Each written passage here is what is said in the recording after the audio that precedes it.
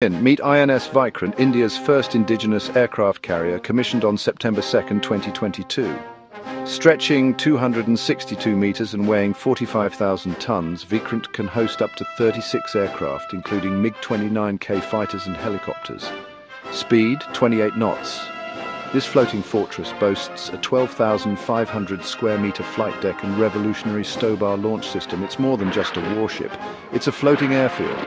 INS Vikrant honors the legacy of its predecessor from the 1971 Indo-Pak War.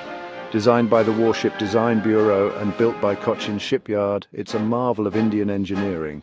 With 90% of its body and 50% of its propulsion sourced locally, Vikrant is a testament to the Made in India initiative.